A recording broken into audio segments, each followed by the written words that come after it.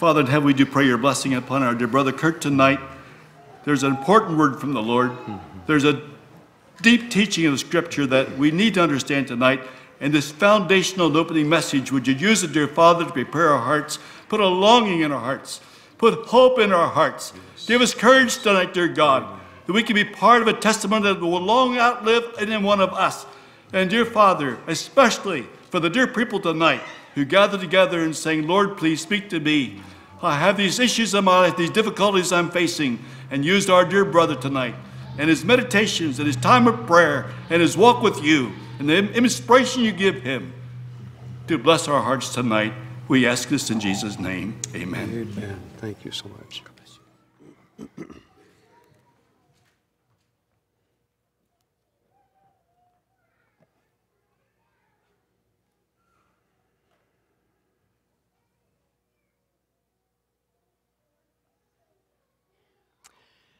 It's such a blessing to be here again. The anticipation, the wooing of the Spirit, the coming together of God's people as we assemble and worship. Hallelujah, what a Savior. What a Savior. And so I just want to say that it's a great privilege once again to be in your midst. I stand humbled before God and in your presence.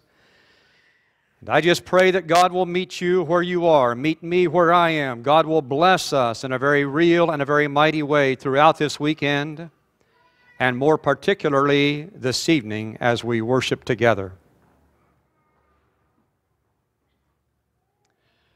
No matter where you come from, no matter the circumstances of your life, if you have been born again, if you have met Jesus Christ in reality, if you're walking in fellowship with Him in obedience to His Word, if you're walking in the power of the Spirit, you have a testimony to give.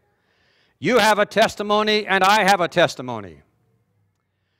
And as a part of my testimony, I will say that the lives of faithful men and women of God during my years of searching, during my years of turning my back on God, during the years I moved from agnosticism to a place of embracing the reality of the born-again life in Jesus Christ, one of the key elements in that stretch of my life was the fact that I was able to see here and there a few scattered examples of individuals who had that which I did not have.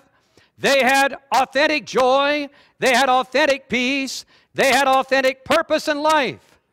And when God brought me finally to the end of myself, and I cried out and I wondered, what shall I do? It was the examples of faithful men and women of God who was a clear beacon through the darkness of that night.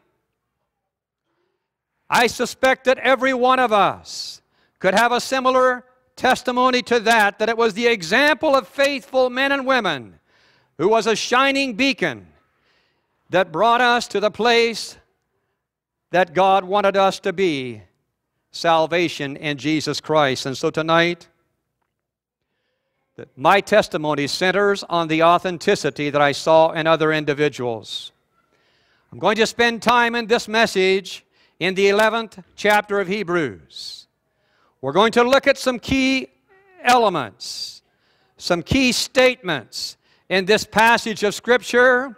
And the intent is that every one of us, no matter our circumstances, no matter the difficult path of life, every one of us could find inspiration. Every one of us could find instruction. Every one of us could find the enabling power of the Holy Spirit of God as He worked in the lives of others and as He has promised that He'll also work in our lives. As has been mentioned, the theme of this weekend is historic heroes of the faith. You might have some objections to that word heroes. You might prefer words like archetype or exemplar, but heroes is something that we can understand perhaps readily, and so we're going to just use that phrase tonight. Every phrase, every word of human language, of course, has its inadequacies, and no doubt this one does too. As we look at historic heroes of the faith, particularly in the 11th chapter of Hebrews, we're going to find that there are 16 individuals who are named in this passage, and there are dozens and perhaps hundreds of others that are alluded to without name as we look at the account that is given here. One of the expressions that is common to every one of them, whether it's one of the 16 named or the dozens or hundreds of unnamed individuals, is found in the 39th verse, and that verse says that every one of them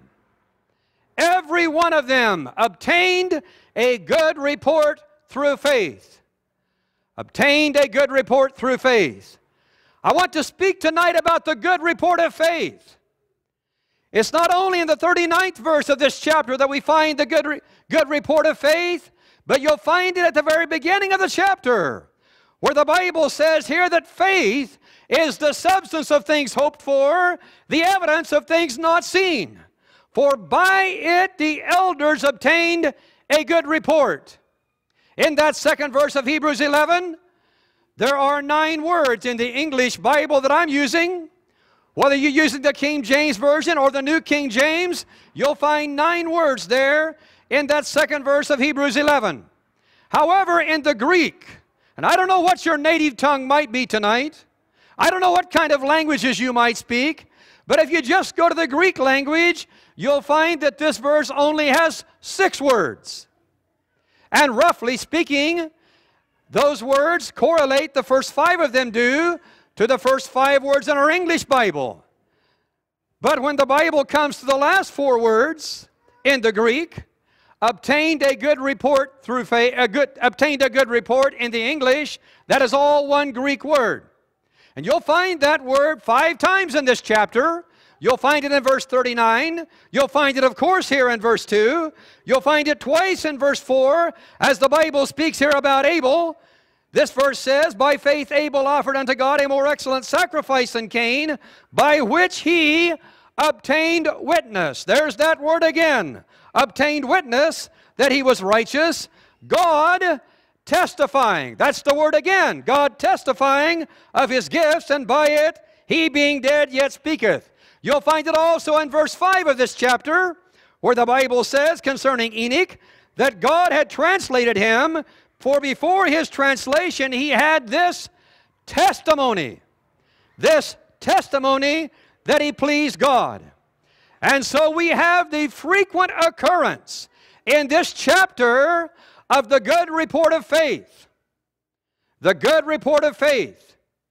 It's spoken of Abel specifically. It's spoken of Enoch specifically. It's spoken of the elders. It's spoken of all of those who are named or referenced here in this chapter, in this passage of Scripture. Others in the New Testament also are indicated to be individuals who have a good report of faith. Specifically, we'll find individuals like Cornelius in Acts 10, Ananias in Acts 22, and Demetrius in the 3rd epistle of John. All of them, the Bible says, had a good report. As we think about the good report of faith tonight, we want to think briefly about faith as it's spoken of at the onset of this chapter. This first verse of Hebrews 11 says that faith is evidential and faith is substantial. Notice that word substance that the Bible uses here to describe biblical faith. True biblical faith. Substance, it says. This word substance, I'm going back to the Greek word now, but this word substance is a word that's used in Hebrews only in reference to Jesus Christ. Substance, the Greek word, translated substance here, is used exclusively, only in the book of Hebrews in reference to Jesus Christ. It's found in the very beginning of the book when the Bible says in Hebrews chapter 1, God, who at sundry times and in divers manners spake unto our fathers by the prophets, hath in these last days spoken unto us by his Son, by whom also he made the world, who being the brightness of his glory and the express image of his person, when he had purged our sins, was set down at the right hand of God, right hand of the throne of God. The express image of his person. That's the same word that we find written as substance in chapter 11. Also in Hebrews, we will find in chapter 3 another reference to this same word in verse 14 when it speaks about our confidence in Jesus. Hebrews 3:14 says this, "For we are made partakers of Christ if we hold our confidence, the beginning of our confidence, steadfast unto the end." So when the Bible says that faith is the substance of things hoped for, dear ones, tonight, it's referring us back to Jesus Christ, the foundation of our faith. Jesus. He is our substance. He is the image that we look to. He is the confidence that we have. Faith is a term to be jealously guarded. It speaks of Jesus. And the Bible says this faith has a good report. So we're going to examine lives of various historic heroes of the faith. We're going to see the evidence of various aspects of their faith and draw inspiration, instruction, enabling power for us to be individuals who have the same good report of faith. I don't know how much time, how quickly this message is going to move and how the time is going to be, so I'm just going to hold before you 3 or 4 aspects of the good report of faith. All of them are specifically mentioned here, referenced here in this passage, the 11th chapter of Hebrews. I want to speak first of all about the relational aspect of the good report. The relational aspect of the good report. This good report is founded upon this relational perspective or this relational aspect.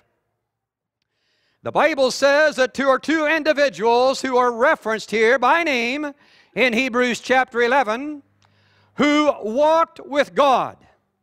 They walked with God.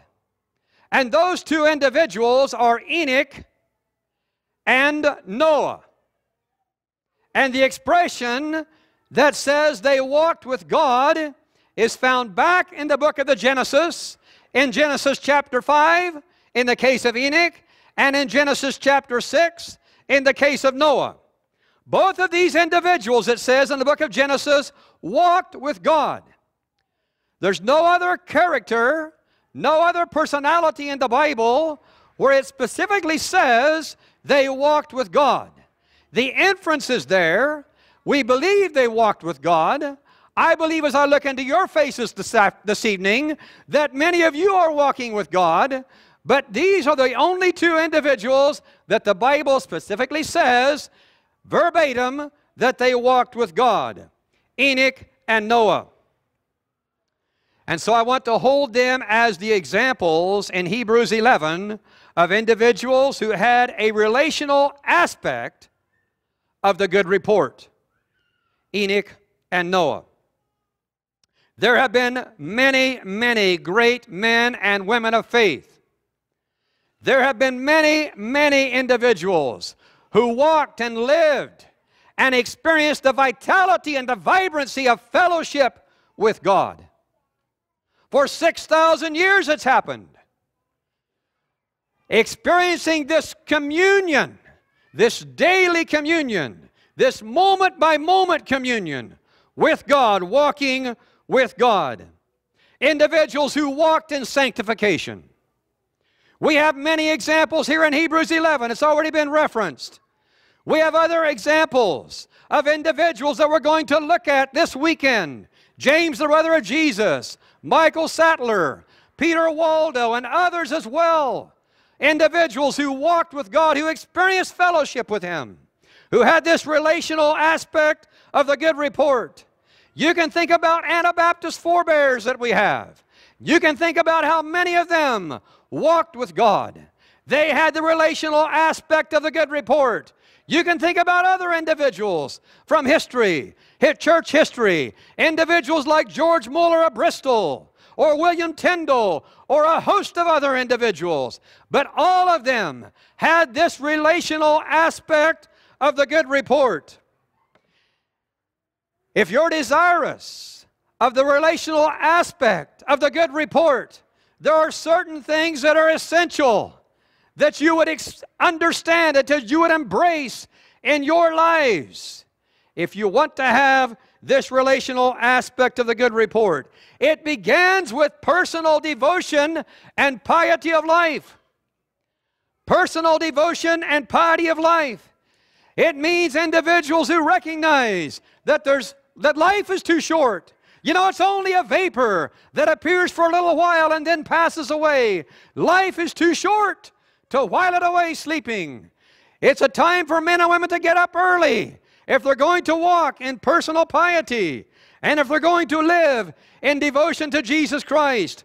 Early risers, men and women of prayer, individuals who trust God, and individuals who are willing to persevere in the most difficult of circumstances. When the night is the darkest, individuals who will persevere as they trust God to lead them, lead us, and direct us, and walk us through the trials into the glorious sunshine of perfect day in His presence.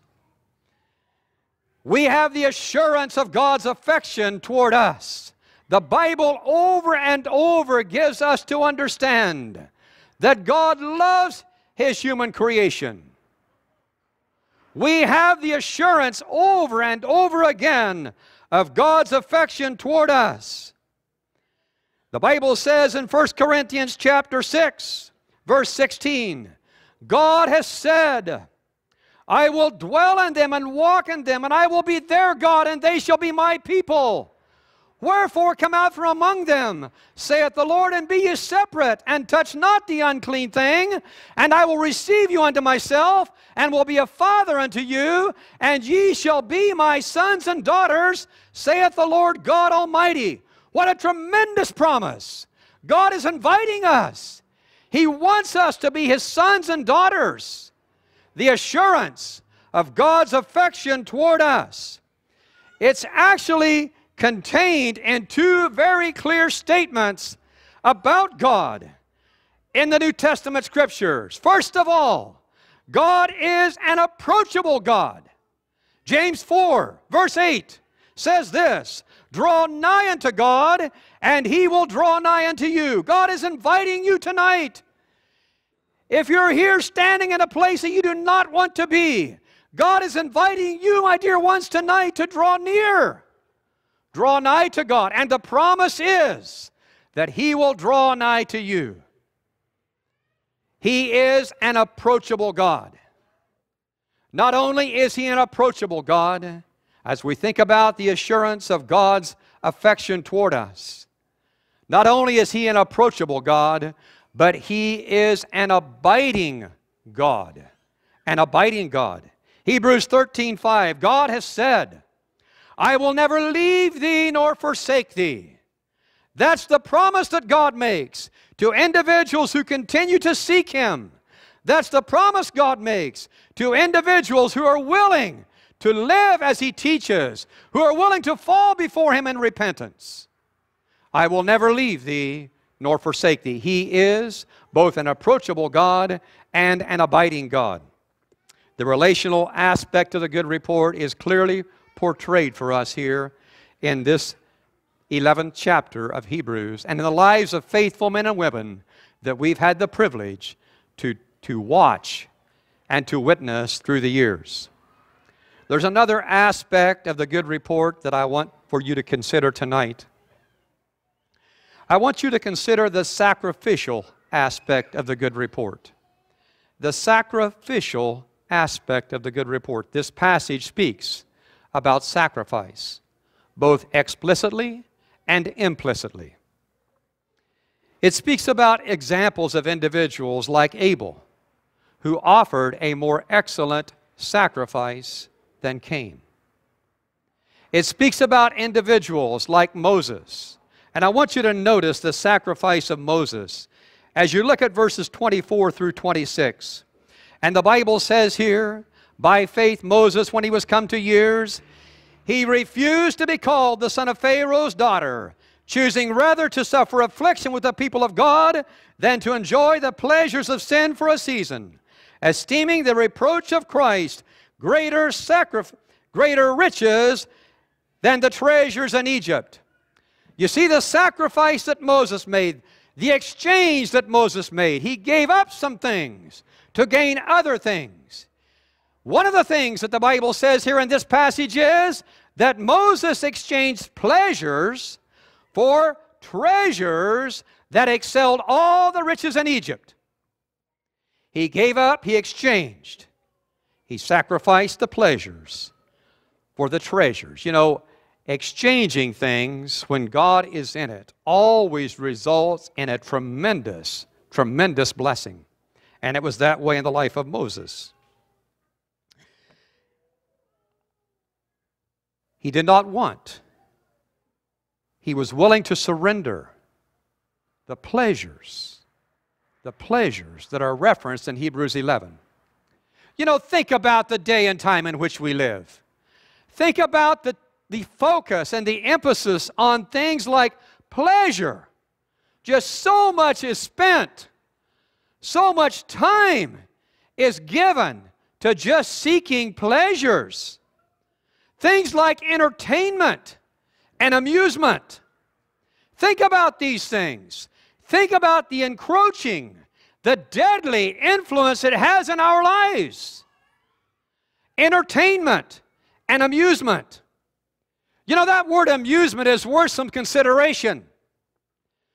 There can be no doubt who's behind this. The root word, of course, is amuse. And the root of that is muse. That means to think. The prefix is a. That means to not. So amuse means to not think. Amusement, entertainment, is directed toward individuals so they will stop thinking. Do any of you tonight want to be in a place where you no longer think? That's not where we want to be. We want to be individuals who, as we allow the Spirit of God to work with us, we're thinking, we're considering, we're giving care to the kind of life that we're living, to the kind of walk that Jesus Christ is calling us to be engaged in. Entertainments and amusements. Life of sacrifices, the life of sacrifices, the life of selfishness. The life of selfishness is to be exchanged for the life of cross-bearing. Bearing the cross that Jesus talked about. Those who are men and women of faith. Those who have the good report of faith. Exchange the life of selfishness for the life of cross-bearing. Jesus said it this way in Matthew chapter 16, if any man will come after me, let him deny himself and take up his cross and follow me. For whosoever will save his life shall lose it, and he that loses his life shall find it. For what is a man profited if he shall gain the whole world and lose his own soul? Or what shall a man give in exchange for his soul? And the answer is obvious. Nothing will profit us if we lose our soul. Nothing should be exchanged. As we think about this exchange that takes place, nothing should be exchanged as we think about the blessing of living as other individuals have lived, as they're portrayed for us here in Hebrews chapter 11. You know, even individuals who have embraced this godly exchange, giving up the life of selfishness, embracing the life of cross-bearing, even individuals as stalwart as the Apostle Peter have questioned sometimes whether it was really worth it. And I know we should make some distinction between Peter, pre-conversion and post-conversion. But I think about Peter's life, and I draw inspiration and instruction from his life, and I'm sure that you do as well. But Peter said to Jesus one time, after Jesus had taught the people, had taught his disciples on the frivolity of seeking riches and the blessing of surrendering everything, Peter said to Jesus, he said, "Lord, lo, we have left all to follow thee." In other words, Peter was rebuking Jesus, I think, by saying, you don't need to tell us to give everything up. You don't need to tell us that. We know that. We have left everything to follow you.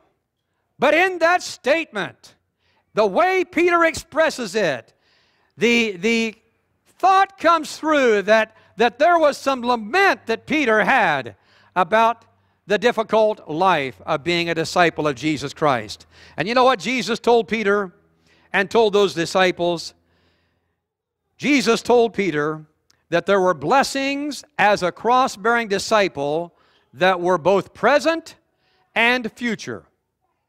For Peter, for the other disciples, 2,000 years ago, for disciples of Jesus all through the intervening years, for disciples of Jesus Christ even today. Jesus said, no man has left houses or brethren or sisters or father or mother or wife or children or lands for my sake, but what he shall receive 100-fold in this life and in the world to come, eternal glory. Jesus focused both on the present and the future as he reminded Peter that the exchange was really inequitable. What Peter gave up and what we give up, the sacrifices we make, the sacrifices individuals like Abel made, or Moses made, or faithful, unnamed hundreds perhaps of individuals have made through the years, is nothing in comparison to the great blessing that we get. Not only in eternal glory, not only in heaven above, but also in this life. Experiencing eternal glory in this life as we walk in fellowship with Jesus Christ. We have the sacrificial aspect of the good report clearly portrayed to us here in this 11th chapter of Hebrews. I think I have time for one more aspect for us to consider tonight in this message as we speak about the good report of faith. I'm going to refer to this as the visual aspect of the good report. The visual aspect of the good report. As we walk through this 11th chapter of Hebrews, we're going to see words like this that emphasize that the people around these individuals, the people around them were seeing things. It was visual. The good report of faith was visual in their lives and in their time. We're going to see things like Abel offered, that could be seen. Or Enoch walked, that could be seen. We're going to see that Abraham sojourned, that could be seen. We're going to see that Sarah conceived, that could be seen. You can walk right on through the 11th chapter of Hebrews, and you're going to find that the testimony, the good report of faith, had a visual aspect to it. There are many public testimonies of faithfulness, not only in this passage, but in lives of historic heroes of the faith, as we refer to them this weekend. I want you to look at verses 33 through 38. I want to read these verses to you tonight. Hebrews 11, verses 33 through 38. Who through faith subdued kingdoms, wrought righteousness, obtained promises, stopped the mouths of lions, quenched the violence of fire, escaped the edge of the sword, out of weakness were made strong, waxed valiant in fight, turned to flight the armies of the aliens. Women received their dead raised to life again, and others were tortured, not accepting deliverance, that they might obtain a better resurrection. And others had trial of cruel mockings and scourgings, yea, moreover, of bonds and imprisonment. They were stoned, they were sawn asunder, were tempted, were slain with the sword. They wandered about in sheepskins and goatskins, being destitute, afflicted, tormented, of whom the world was not worthy. They wandered in deserts and in mountains and in dens and caves of the earth. And the list could go on and on of the visual aspect of the good report of faith as portrayed in the lives of faithful men and women of God all through the centuries. The visual aspect of faith. There are other examples also portrayed here in this passage of Scripture. I'm going to just lift out one expression that I have just been blessed with as I focused on it the last several weeks. That is the example, the visual aspect of the good report. The example of those who turned to flight the armies of the aliens. They turned to flight the armies of the aliens. I don't know who's spoken of in that passage of Scripture exactly. I think examples like Gideon would certainly fit here, or examples like Samson, or David himself, among others. But they turned to flight the armies of the aliens. In other words, in using language that we're more common to today, we could say they routed the invaders. They routed them. They turned to flight the armies of the aliens. You know, 6,000 years ago, an alien spirit invaded this world in which we live. Not only one of them, but a third of the angels of heaven were involved in this as well. They invaded the place that we live.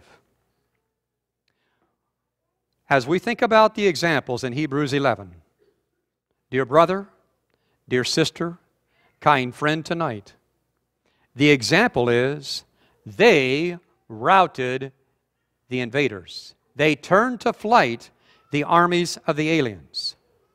Where are we tonight in this warfare? Where are we tonight as we think about God's calling upon our heart, God's calling in our lives? Are we willing to be a part of this host that is engaged in the battle, routing the invaders?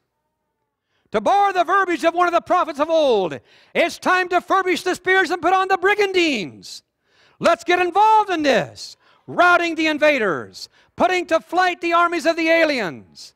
The alien forces have gained too much ground. As individuals, as men and women who are willing to follow Jesus Christ, who are willing to walk in the power of the Holy Spirit, we have the privilege to be on the victorious side. We have the privilege to be engaged in this warfare of routing the invaders, putting to flight the armies of the aliens. That is our privilege tonight. Are we willing to do that? How are we doing in this? Ephesians chapter 6 speaks of some of the things that ought to be portrayed in our lives as we think about this warfare. We're wrestling. We're standing against all resistance. We're quenching the fiery darts of the wicked one. We're praying always as we engage in this battle. We recognize tonight that our weaponry is not sword and spear, the kind of weapons that Goliath exercised with, or at least threatened to use, but it's a mighty faith in God like that stripling lad of old, David by name. It's the mighty faith in God that enables us to be victorious in this battle. The weapons of our warfare are not carnal. The Bible says in 2 Corinthians chapter 10, verse 5, we do not war after the flesh. The weapons of our warfare are not carnal, but they're mighty through God to the pulling down of strongholds, casting down imagination, and every high thing that exalted itself against the knowledge of God. Our weaponry is far, vastly superior to the weaponry of the invading forces, the aliens that we encounter. Our weaponry is trustworthy. Our weaponry, a mighty faith in God. Our weaponry can be trusted. We are to be visual individuals.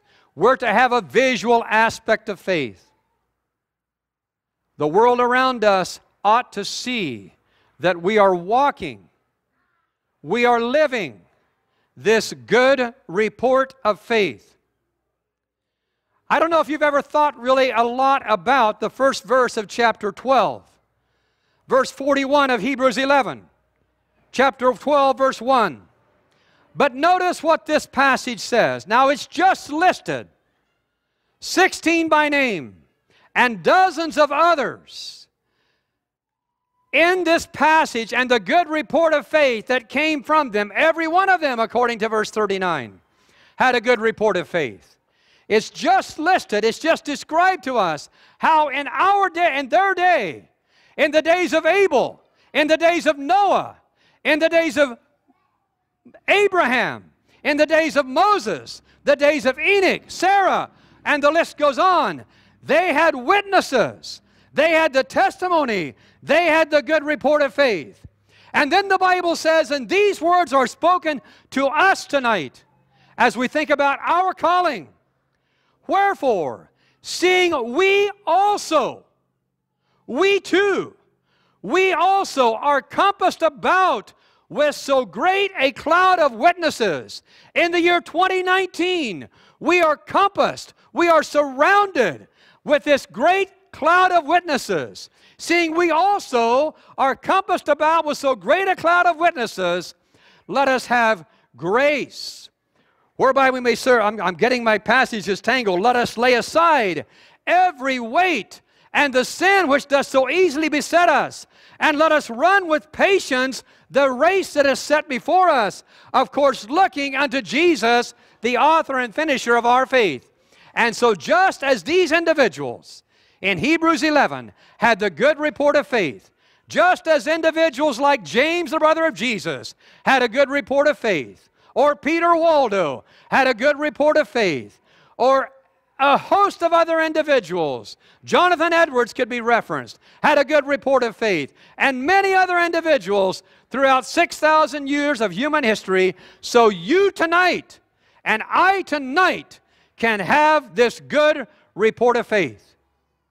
The good report of faith. In conclusion, I want to leave you with some questions. 3 of them, based on the message tonight. Are you really walking with God? As you break out into your small groups, as you think about how the Spirit is calling you this weekend, ask yourself the question, are you really walking with God in personal devotions, in sanctification, and in piety? Is that a reality? Question number 2, are you living sacrificially, abandoning the amusements and entertainments of this world and engaged in willing cross-bearing as you follow Jesus? Are you living sacrificially, abandoning amusements and engaged in cross-bearing? Question number 3, are you striving to rout the invasive forces in every area of your life? Are you striving to rout the invaders in a visible way before the watching world? If we can answer yes to those questions, and perhaps others that will come to our attention as the Spirit of God moves in our midst, as He calls us and speaks to us and woos us into a place where we are walking in fellowship and daily and moment-by-moment communion with Jesus Christ. If we can answer those questions with a resounding yes, then our testimony is that we are living the good report of faith. That's the intent, that's the desire for this series of meetings this weekend. May God bless you as you strive to live the good report of faith.